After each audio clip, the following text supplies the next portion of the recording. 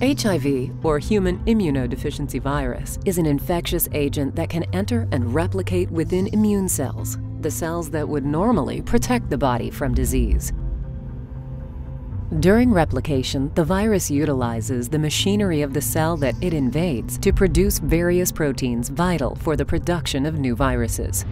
Synthesis of new viral proteins occurs when a form of genetic material known as RNA is synthesized and released from the nucleus of the infected cell. The code present within the RNA is then read by cellular machinery to produce viral protein.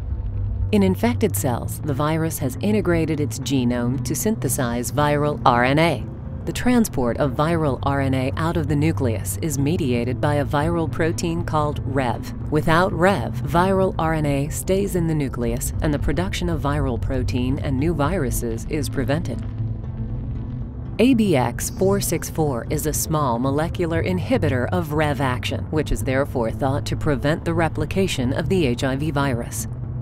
This is different to current therapies, which prevent the infection of new cells of the immune system, whereas ABX464 targets infected cells. ABX464 has a novel and unique mode of action and is able to induce a long-lasting HIV viral load reduction in vivo. In vitro, it does not induce any resistance when tested up to 24 weeks.